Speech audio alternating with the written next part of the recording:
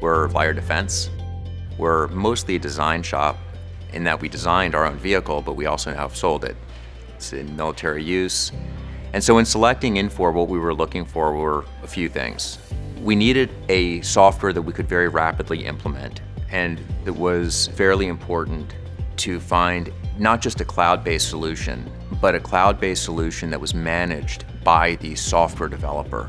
We wanted to have a product that as it became more robust, as it rolled out enhancements, we would always have those enhancements available to us without having to have a very, very large IT department who could validate all of the upgrades. We selected Infor because it was a solution that we felt we could rapidly implement. Also, they had the option to be in a regulated cloud environment. A lot of the other solutions that we looked at were able to put a single instance in the cloud, but they didn't have a real multi-tenant environment in a regulated environment.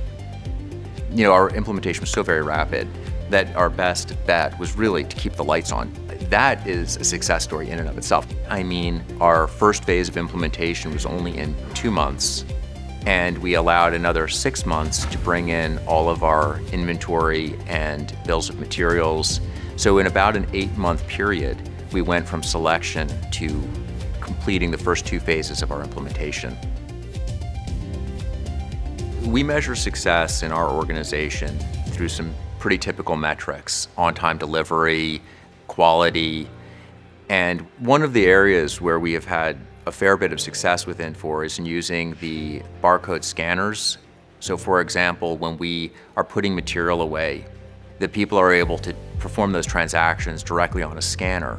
That helps our organization enormously because you have much better real-time visibility of the transactions that are occurring.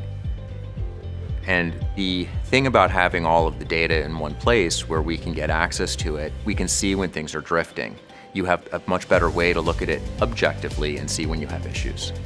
Overall, our ability to get the system to transition from a financial module within a couple of months and a operational module within another 6 months is quite impressive.